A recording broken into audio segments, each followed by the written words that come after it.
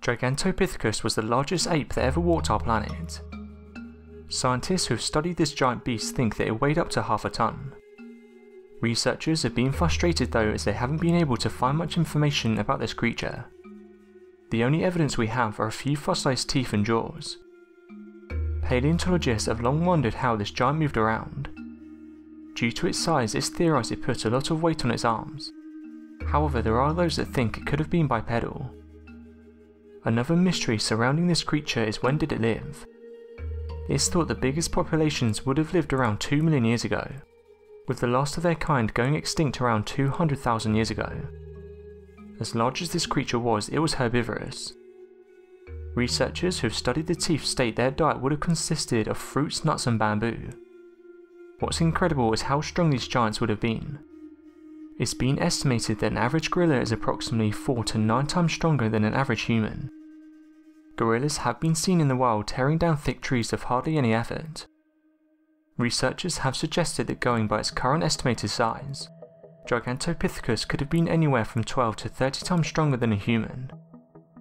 It's common knowledge that this creature has long been extinct, but there are those that think it could still be living in remote parts of the world.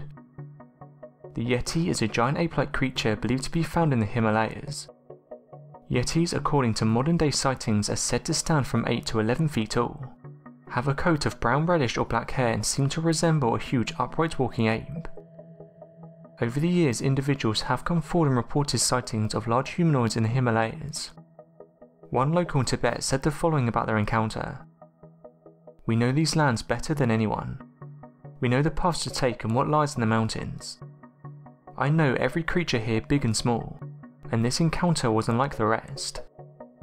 There has always been talks of giant men who live in the mountains, and one day I decided to take a walk. My friends had said to me they do not harm humans, but they're also not fond of us. After trekking for hours, I reached a slope, and that's when I saw this creature. It stood around 9 feet tall and was very hairy. It looked like an ape man. I wasn't scared but just watched it for several minutes.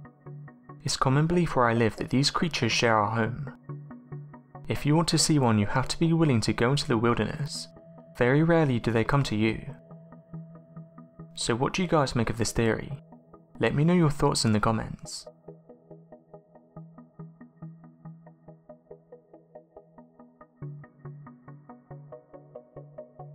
Thanks for watching, and don't forget to subscribe for more videos.